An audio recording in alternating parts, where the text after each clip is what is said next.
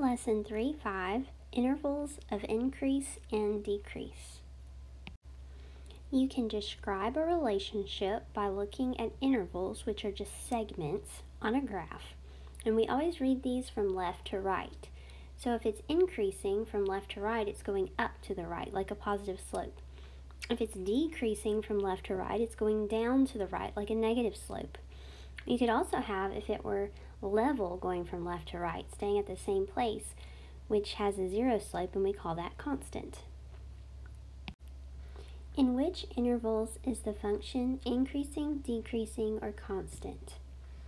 Notice that it gives you a graph, but it gives you no numbers. There's not any measurements here other than telling you the y-axis is the distance in miles and the time is the x-axis is time in hours.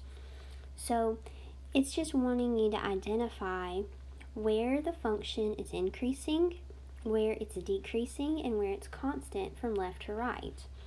Now, sometimes you're given labels for these. In this one we have the first segment, or first interval, the second interval, we have this third interval, we have a fourth interval, and we have a fifth interval. And these intervals are just segments of the graph.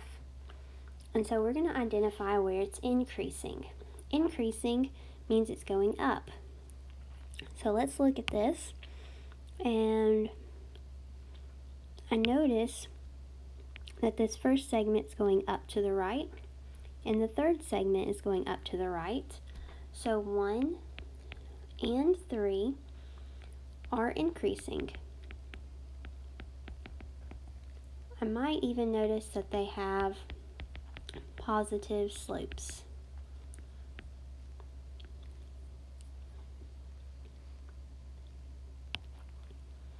And then I have this segment 2 and segment 4. They're level. They're not going up and they're not going down. So 2 and 4 are constant. Notice that they're not going up or down. They have zero slopes. And then last, we have one segment that when we read from left to right, is going down to the right, segment 5. Segment 5 is decreasing. Notice that it has a negative slope.